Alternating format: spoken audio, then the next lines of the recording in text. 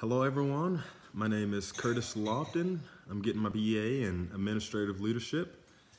I went to OU in 2005. I played football at OU and I left as a true junior and entered the NFL draft.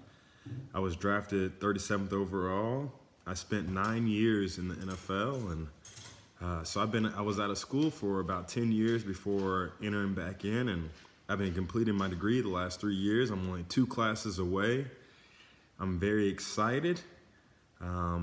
This class I'm a little nervous about because my time, I'm married and I have 2 kids and 3 dogs, and I work. So time management is something that I'm definitely have to be efficient in.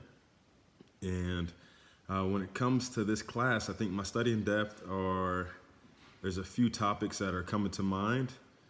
But I'm excited to be on this journey with you guys, and good luck, and let's all push each other to greatness. Thanks.